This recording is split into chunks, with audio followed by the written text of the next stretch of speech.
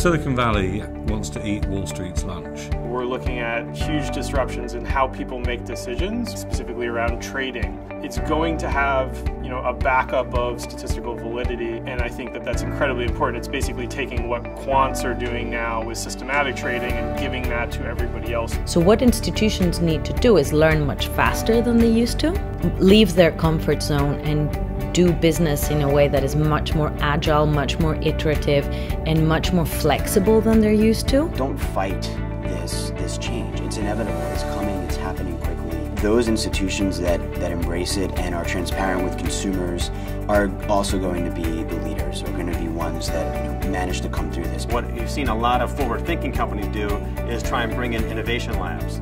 And by doing that, you start to see the technology, understand the technology, and when you have senior executives interacting with those kind of innovation labs, you can get new trends much faster.